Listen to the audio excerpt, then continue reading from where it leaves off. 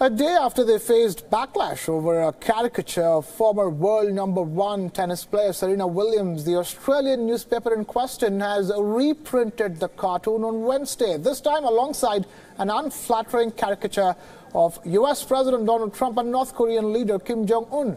The caricature portrayed the whole controversy as an effort to reduce free speech.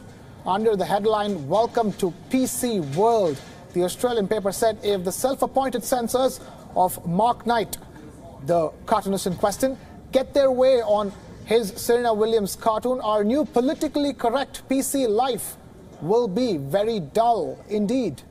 The cartoon also drew historical comparisons to Jim Crow, a phrase referring to racial segregation in the southern United States. The cartoonist Mark Knight has come out in his defense, saying that it only mocks poor behavior by a tennis legend and has nothing to do with gender or racism.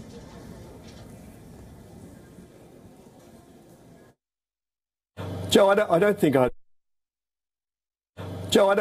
I depicted her in Jim Crow style or racist overtones at all. When I watched the US Open, I was sitting there like everybody else, and I saw the world #1 tennis player have a huge hissy fit and spit the dummy.